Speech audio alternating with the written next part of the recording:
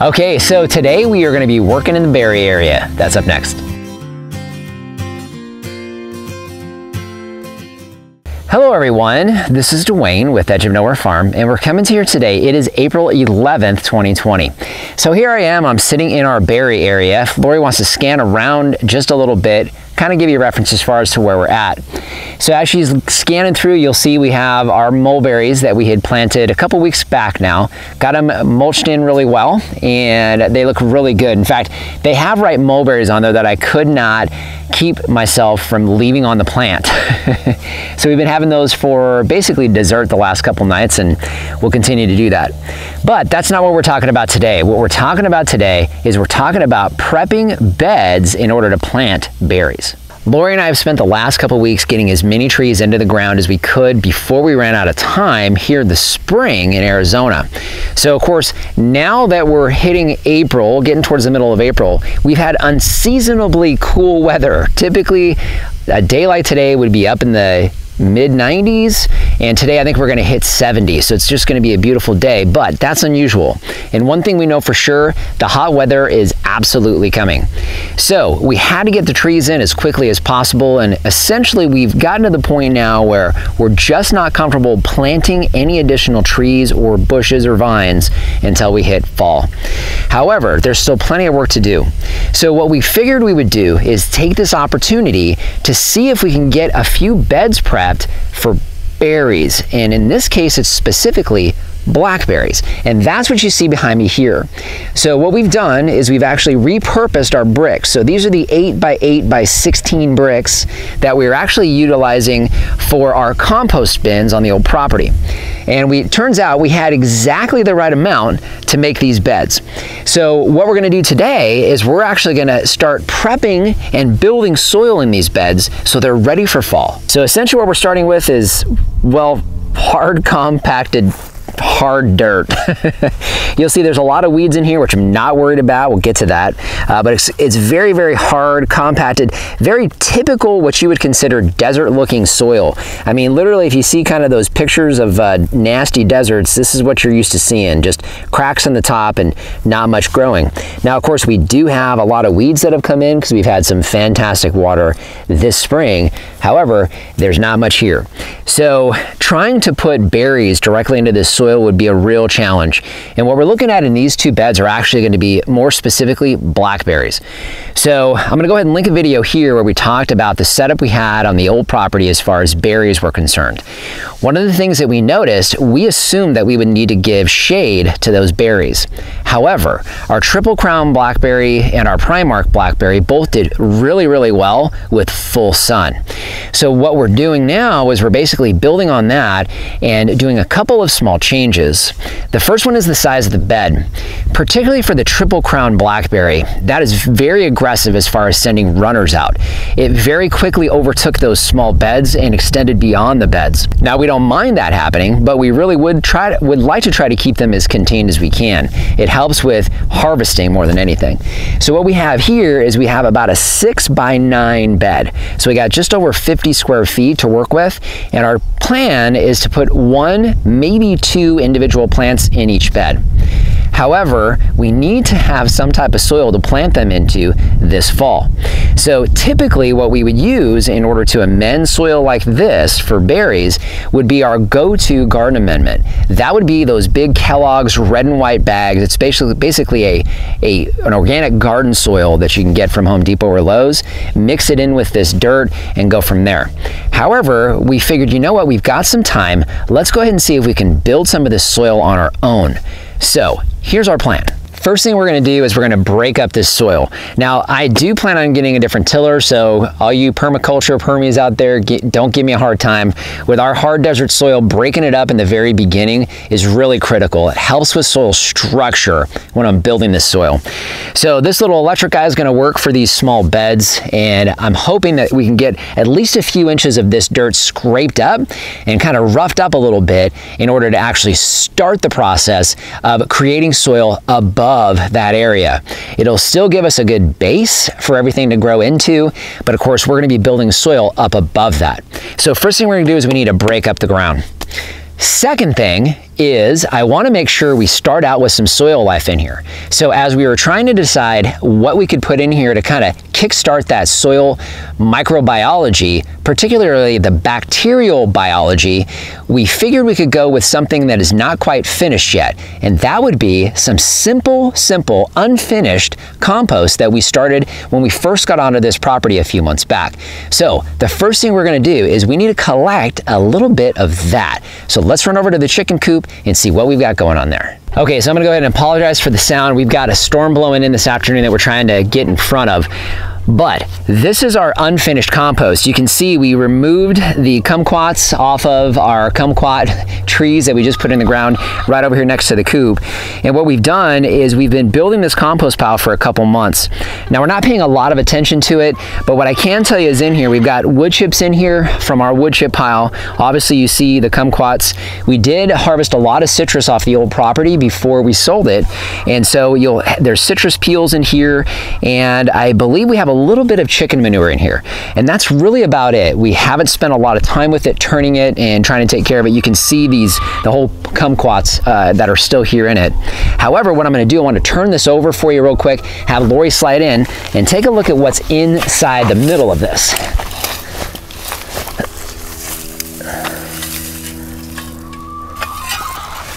So hopefully you can pick it up on camera, but that would be exactly what we're looking for. You can see the worms in here. So they are really, really happy. So I know in the center of this pile, I've got some worm activity, which is what I want. And I know that I've got bacteria and fungal that is just going to town on all the wood chips and other things that we have in here.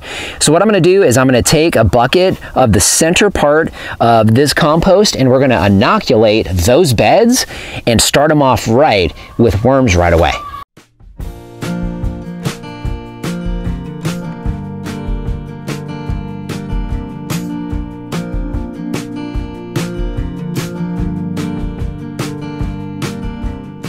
So I've got my bucket of compost here, so I'm ready to get started on this first bed.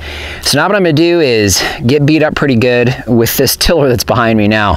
Go ahead and get into that bed, actually in both of them, see if I can break up this ground a little bit so we actually have something to work with.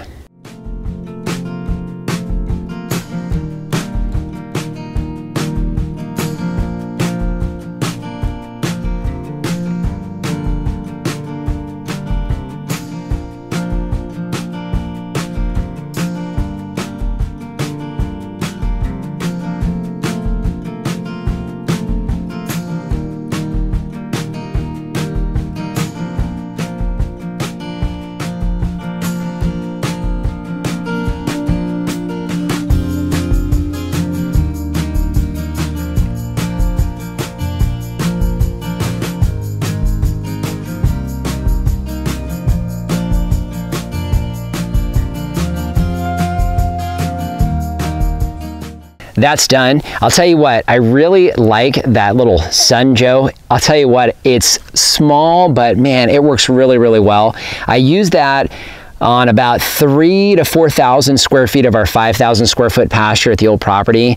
So a little bit bigger job than that's probably designed for, but for little beds like this, you can see with our really, really hard dirt, that works great. And I think we've got that on our Amazon shop, assuming it's still available. Either way, it works really good. Now, what I didn't do, or what you didn't see on camera, I did go maybe 2 inches down as far as scraping the top layer of topsoil, breaking it up a bit with that tiller. And I did go a little heavier right here in the middle. So we've got a good, I'm gonna say, probably a good 4 to 6 inches of nice soft dirt right here in the middle, which is where I'm gonna start out that compost, so it's got plenty of space. And then the plan, I believe in this bed, as far as the berry, I think we're gonna put our triple crown in here, so that's actually where it will get planted because it sends out runners so well. Either way, we're done here. So what we need to do is we need to get, of course, some wood chips. So what we're gonna do is layer a couple things in here. Obviously, we'll have the compost down here first. We'll make sure we're wetting this down as we go. And then as we build, we'll have a thin layer of straw. So we do like to use straw down here on the very bottom. I'm going to keep all the weeds here that kind of biological activity. It's got things to kind of chew on when it comes to the organic matter. So we do have some weeds down here. We're going to have a good 6 to 8 inches of wood chips, so I'm not worried about those as far as those sprouting. Not a concern because of the amount of wood chips that will be in here. But we need to head over to the wood chip pile, and on the way back I need to grab some more compost so we can get these 2 beds done.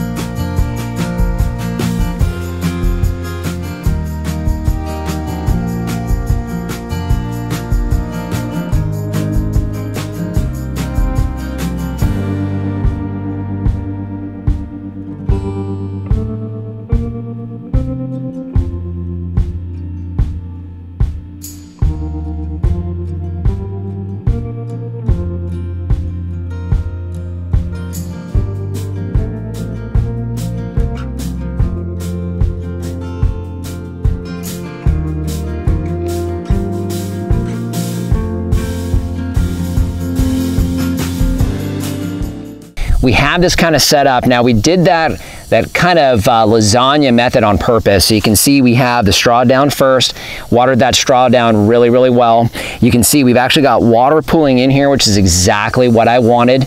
This will seep down into this ground. It'll take a few minutes, maybe 15-20 minutes, and it'll seep right in. The whole idea is that we get it nice and wet at each layer. One of the things that I've noticed with wood chips, especially when they're dry, they have a great job of pulling moisture in, but they can also push moisture away. So we want to make sure as we're stacking this in that we add water at each layer. And so one thing I know for sure, that little bucket of compost that we put in there was completely full of worms. And of course, I know that they've got a happy home right in the middle of that wood chip pile. So no matter what we wind up doing on the outside here, I know that those worms in the middle are nice and happy. And they're going to do a fantastic job of breaking all this down. So now what Lori and I need to do is put a little more sweat equity into it, get the rest of this bed filled, and then do the exact same thing that we did here over in that bed. So we're going to go ahead and get to work, hopefully before we see any rain today.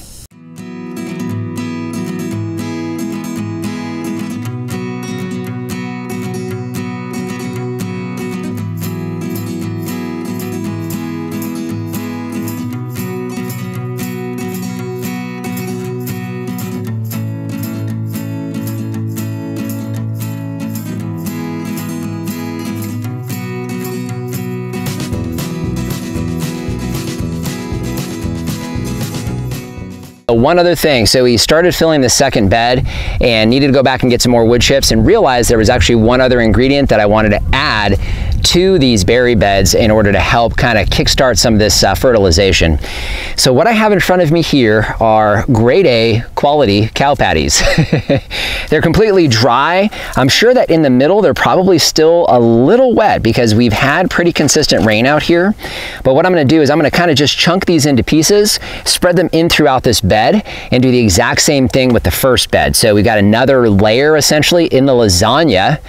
Sounds pretty gross, cow patty lasagna, but either way, we're gonna go ahead and get these spread in here. These will soften up really, really well, and I know for a fact those worms are gonna enjoy munching on this.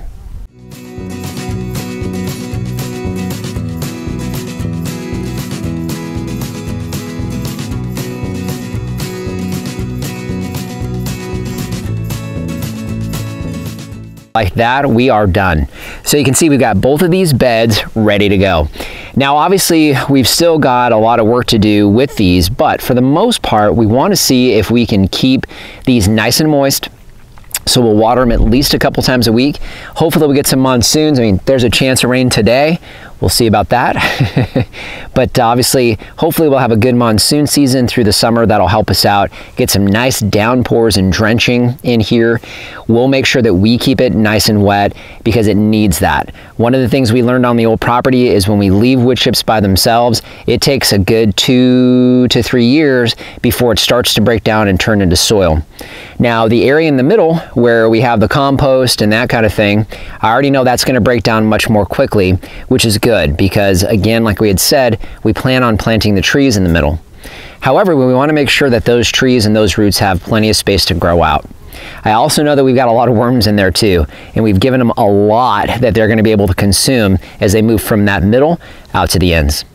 So again, obviously this is just the very beginning. We're giving this a try to see if we can create some soil and create an area that our berries can really thrive. Hopefully the blackberries will love this as much as those worms are going to. So just want to thank you for joining us today. If you haven't done so already, subscribe to the channel. Questions or comments, leave those in the comment section down below. Instagram and Facebook, we post content there you won't see here on the YouTube channel. And our Amazon shop, I'll leave a link down in the description. That is a free, painless way to help support the channel. If you start with that link, it doesn't matter what you buy, you help to support us here. So just want to thank you for joining us today and remind you, if we can farm on the edge of nowhere, so can you. Ooh, oh man, I think I got an ant in my pants. That's like not a joke.